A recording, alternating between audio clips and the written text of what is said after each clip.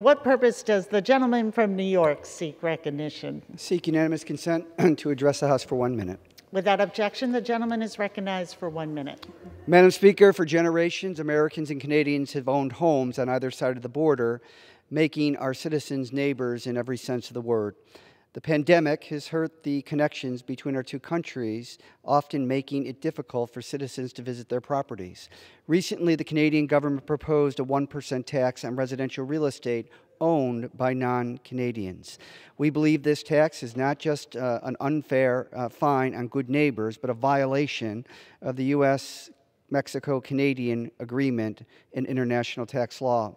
We are working with the Biden administration to advocate on behalf of Americans and urge Canada to reject this proposal on Americans. Its adoption could lead to a race to the bottom for both of our countries. I yield back. For what purpose does